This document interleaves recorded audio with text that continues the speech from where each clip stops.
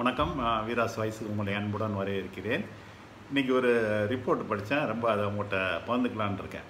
என்னென்னா, உலகளாவிய இராணுவ தளவாடங்களுக்காக உலகத்தில் மொத்தம் எவ்வளோ செலவழிக்கிறாங்க அப்படின்றத ஒரு ரிப்போர்ட். அவங்க யாருன்னா ஸ்வீடனில் இருக்கவங்க, Stockholm international piece research institute அப்படின்னு ஒருத்தங்க, தன்னார்வ நிறுவனம் ஒருத்தங்க இதை பற்றி ஒரு ஆய்வு பண்ணி அதை வெளியிட்டிருக்காங்க. அதில் எவ்வளோ உலகத்தில் எல்லாருமே சேர்ந்து எவ்வளோ செலவழிக்கிறாங்கன்னா, 2019 ரிப்போர்ட் படி $1917 பில்லியன் US. பில்லியன், ஒரு பில்லியன்ன்றது வந்து 100 கோடி. ஏன்னா இது எல்லா ரிப்போர்ட் எல்லாமே பில்லியனில் தான் இருக்குது, அதனால் பில்லியன்லேயே நம்ம இதை பற்றி டிஸ்கஸ் பண்ணிக்கிறோம். ஒரு பில்லியன்றது வந்து 100 கோடி. இப்போ எவ்வளோ மொத்தம் உலகத்தில் இருக்க நாடுகள்லாம் எவ்வளோ செலவழிச்சிருக்காங்க இராணுவத்துக்காக? $1917 பில்லியன் US. இந்தியாவும் சைனாவும் அதில் எத்தனாவது இடத்துல இருக்காங்கன்னா, சைனா 2வது இடத்துல, இந்தியா 3வது இடத்துல உலகத்தில். ஃபஸ்ட்டு வந்து US. இதில் சைனா 2019 எவ்வளோ செலவழிச்சிருக்காங்கன்னா, $261 பில்லியன் US. அவங்க எவ்வளோ போன அதுக்கு முந்தின 2018ஓட எவ்வளோ இன்க்ரீஸ்னால் 5.1% கூட செலவழிச்சிருக்காங்க. இந்தியா எவ்வளோ செலவழிச்சிருக்காங்கன்னா, $71.1 பில்லியன் US. ஒரு பில்லியன்றது 100 கோடி. அது எவ்வளோ இன்க்ரீஸ்னா 2018ஓட 6.8% இன்க்ரீஸ் பண்ணி செலவழிச்சிருக்காங்க இராணுவ தளவாடங்களுக்காக. இப்போ உலகத்திலே வந்து இருக்க அந்த டாப்பு 5 கண்ட்ரி யார் 5 பேர் அதிகமாக செலவழிச்சிருக்காங்கன்னு பார்த்தோம்னா, முதல்ல USA $732 பில்லியன் US. அடுத்து சைனா, அதான் சொன்ன எவ்வளோன்னா 261 பில்லியன். அப்புறம் இந்தியா வந்து 71.1 பில்லியன். ரஷ்யா வந்து நம்மளுக்கு எல்லாம் அவ்வளோ கம்மி, 65.1 பில்லியன் US. சவுதி வந்து 61.9 பில்லியன் US.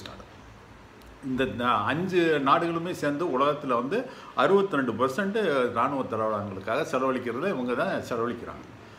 இது ரொம்ப ஒரு வினோதமாக இருக்குது. ஏன்னா develop கண்ட்ரிஸான Britain, France, Germany, Italy, இவங்கெல்லாம் வந்து ரொம்ப டென்ஷன் இருக்க இடத்துல எல்லாம் கூட இவ்வளோ தூரத்துக்கு நான் செலவழிக்கல, இராணுவ தளவாடங்களுக்காக பண்ணல. இதோட பேக்ரவுண்ட் என்னன்னு பார்ப்போம். இப்போ இருக்க சேஞ்ச் இதில் என்னென்னன்றதை பார்ப்போம்.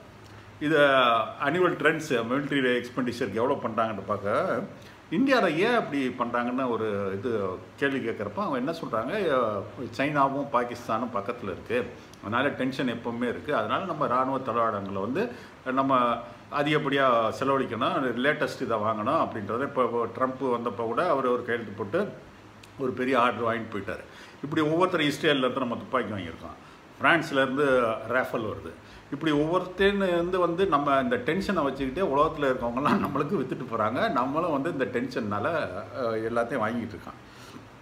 இது இந்தியாவில் இப்போ 71.1 பில்லியன் US சொல்கிறோம். அது நம்ம ஜிடிபியில் எவ்வளோ வருதுன்னா 2.4% டோட்டல் ஜிடிபியில். நீங்கள் இந்த கொரோனா வைரஸுக்கு அப்புறம் அந்த எக்கனாமிக் பேக்கேஜ், இந்த ஸ்டிமுலஸ் கொடுத்தது, அதோட பர்சன்டேஜ் எவ்வளோன்னா 0.07% ஜிடிபியில் அவ்வளோதான் நம்ம ஸ்டிமுலஸ் கொடுத்துருக்கோம். ஆனால் இராணுவத்துக்கு எவ்வளோ பண்ணியிருக்கோம்? 2.41% இராணுவத்துக்கு ஒதுக்கியிருக்கோம். இப்போ இந்த சேஞ்ச் சர்க்கம்ஸ்டான்சஸில் என்ன பண்ணுறாங்கன்னு பார்க்கணும். இந்தியாவில் வந்து இந்த நான் போன 30 வருஷத்தில் எவ்வளோ செலவழிச்சிருக்காங்கன்னா, அதிகமாக தான் போயிருக்குது. 1990லேருந்து 2019 வரைக்கும் நிறையா செலவழிச்சிருக்காங்க. அது எவ்வளோன்னா 259% வந்து இன்க்ரீஸ் ஆகிருக்கு. ஏன்னா அப்போ இருந்த நம்ம சாதாரண இதுக்கெல்லாம் அப்போ டென்ஷன், இந்தியா சைனா வார் இருந்துச்சு, இந்தியா பாகிஸ்தான் வார் இருந்துச்சு, அதனால் வந்து 259% இன்க்ரீஸு. நம்ம 1990 செலவழிச்சதோட இன்றைக்கி 2019 செலவழிக்கிறது. இந்த கடந்த 10 வருஷத்தில் எவ்வளவு கூடியிருக்குன்னா 37% கூடியிருக்கு.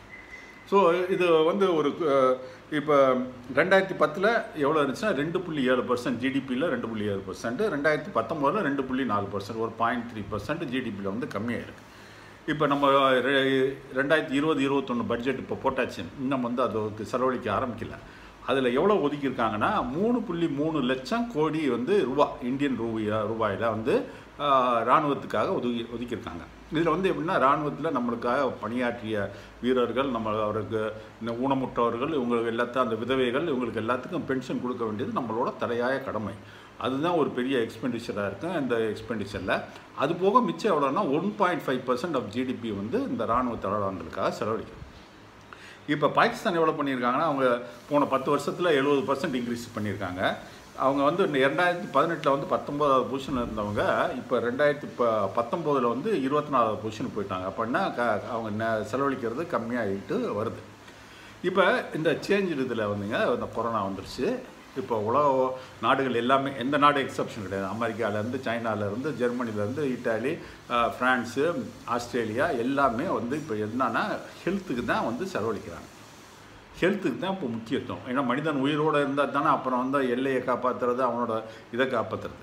இப்போ இந்த சேஞ்ச் இதனால ஒரு பெரிய அட்வான்டேஜ் என்ன கிடச்சிருக்குன்னா, எந்த நாடும் இன்னொரு நாடோட போர் தொடுக்கிறதுக்கு இப்போ வந்து ரெடியாக இருக்க மாட்டாங்க. இன்னும் ஒரு வருஷம் 2 வருஷத்துக்குமே வந்து அதை பற்றி யோசிக்க மாட்டாங்க. அவங்களோட இந்த கொரோனாலேருந்து தப்பிக்கிறதுக்கு என்னென்ன பண்ணணுமோ, வேக்சின் வந்துச்சுன்னா வேக்சின் எல்லாத்துக்கும் போகிறதுக்கு இதுக்கு தான் அதிக அளவில் செலவழிக்க ஆரம்பிப்பாங்க. ஸோ இதுலேருந்து நம்ம கற்றுக்கிற என்ன பாடம் இருக்குன்னா, இராணுவத்துக்காக இவ்வளவு செலவழிக்கிறத எல்லா நாடுகளும் குறைச்சிக்கிட்டு இப்போ என்னென்னா ஒவ்வொரு நாடும் வந்து நம்ம இந்த சைனாவோட, பாகிஸ்தானோட நம்மளுக்கு டென்ஷன் இருக்குதுன்னு சொல்லி அவங்கவுங்க நாட்டில் தயார் பண்ணுற ஏரோப்ளேனு, டேங்க்கு, துப்பாக்கி இது எல்லாத்தையும் நம்ம தலையில் கட்டிட்டு போயிடுறாங்க. நம்மளோட ஆர்மி வந்து ஸ்ட்ராங்காக இருக்கணும், அதில் வந்து மாற்று கருத்தே கிடையாது. பட்டு நம்மளோட மக்கள் அதோடு வந்து இப்போ இன்றைக்கி வாழ்வாதாரம் இருந்து நேற்றுலாம் ஒரு இது பார்த்தப்போ வந்து கண்ணில் தண்ணீரே வந்துடுச்சு. ஒரு ஊனமுற்றவர் ஒரு பிள்ளையை தூக்கிக்கிட்டு இங்கேருந்து மகாராஷ்டிரா வரைக்கும் நடந்து போயிருக்காருங்க. எவ்வளோ 1000 மைல், 1000 கிலோமீட்டர் நடந்து போயிருக்காரு. நடுவில் என்ன சாப்பாடு அது சில இடத்துல காமிக்கிறாங்க. அவங்களுக்கு கிடைக்கிற சாப்பாடை சந்தோஷமாக எடுத்து சாப்பிட்டுக்கிட்டு இருக்காங்க. ஏன்னா இந்த மைக்ரண்ட் லேபர்ஸை மறுபடியும் அவங்க வேலைக்கு கொண்டு வரணும். இப்போ நொடிச்சு போன பொருளாதாரத்தை மறுபடியும் சீர்தூக்கி நிற்கணும். இதுக்கெல்லாம் வந்து இப்போ இந்த நேரத்தில் வந்து எந்த நாடுமே யாரோட போர் தொடுக்கிறதுக்கு ரெடியாக இருக்க மாட்டாங்க. அதனால் இது எல்லாமே வந்து ஹெல்த்துக்கு தான் செலவழிக்க போகிறாங்க. அதனால் நம்மளும் வந்து நம்மளோட எவ்வளோ பண்ணியிருக்கோமோ இராணுவ தளவாடங்கள்லாம் இந்த வருஷம் எதுவுமே வாங்க போகிறது இல்லை அப்படின்ட்டு பென்ஷனுக்கு, இந்த ஓய்வூதியத்துக்கு அவங்களுக்கு கொடுக்குறத மாத்திரம் வச்சுக்கிட்டு மிச்சத்தை வந்து இந்த ஹெல்த் கேரை வந்து இம்ப்ரூவ் பண்ணுறதுக்கு பண்ணோம்னா நம்மளோட எக்கனாமியும் இம்ப்ரூவ் ஆகும், மக்களும் வந்து சுபிட்சமாக இருப்பாங்க. இது வந்து எல்லாத்துக்கும் ஷேர் பண்ணுங்கள். ஏன்னா இவ்வளோ உலக நாடுகள் பாருங்கள் எவ்வளோ ஹெல்த்துக்கு செலவழிக்கிறதோட 1917 பில்லியன் US$ வந்து இராணுவ தளவாடங்கள் செலவழிச்சிருக்காங்க. இதெல்லாம் எங்கே போகுது? இராணுவ தளவாடங்கள் இருக்கும், சண்டை வந்தப்போ யூஸ் பண்ணுவாங்க, சண்டையில் எல்லாத்தையுமே யூஸ் பண்ண போகிறாங்க. இதை வந்து என்னென்னா இந்த மேனுஃபேக்சர் பண்ணுற கண்ட்ரிஸ் வந்து இந்த டென்ஷனை வந்து ஆர்டிஃபிஷியலாக உண்டாக்கி எல்லா நாடுகளையும் வாங்க வைக்கிறது. டெரரிஸ்ட்டுக்கு அவங்க தான் சப்ளை பண்ணுறாங்க. இந்த துப்பாக்கி வேறு எங்கேருந்து வருது? அவங்களே சப்ளை பண்ணுவாங்க. இதெல்லாம் நடக்குது. இது வந்து இந்த கொரோனா வந்து நம்ம எல்லாத்துக்கும் வந்து கண்களை திறந்து விட்டது. இனிமேல் மிலிட்ரிக்கு நம்ம இவ்வளவு தளவாடங்கள் வந்து எல்லா நாடுமே செலவழிக்கணுமா? ஹெல்த்துக்கு தான் செலவழிக்கணும். ஹெல்த்துக்கு நிறைய ரிசர்ச் பண்ணி மனித இனத்தை காப்பாற்றணும். இப்போ மனித இனம் வந்து அழிஞ்சு போகிற நிலவில் வந்து ஓரளவுக்கு வந்துருச்சு. இன்றைக்கி அமெரிக்காவில் நடந்தெல்லாம் பார்த்திங்கன்னா எந்த போர்லையுமே வந்து அமெரிக்கா கூட இவ்வளோ ஆளுகளை இழந்ததில்லை. அதனால் அவங்களோட ஷிஃப்ட் எல்லாமே இங்கே வந்துருச்சு. 2.2 ட்ரில்லியன் US$ அவங்க வந்து அவங்க எக்கானமிக்காக கொடுத்துருக்காங்க. இது மாதிரி நம்ம நாட்டிலே வந்து 0.07% ஆஃப் த GDPன்னு இருக்கதை இன்னும் வந்து இதிலேருந்து கொஞ்சம் பணத்தை எடுத்து இராணுவ தளவாடங்களில் கொடுக்குறதுலேருந்து கொடுத்தா மக்களுக்கு ஒரு நல்ல இருக்கும். எக்கனாமிக் ரிவைவல் வந்து ரொம்ப வேகமாக. இது எல்லாத்துக்கும் ஷேர் பண்ணுங்கள். என்னோடய சேனலுக்கு சப்ஸ்கிரைப் பண்ணுங்கள். நன்றி.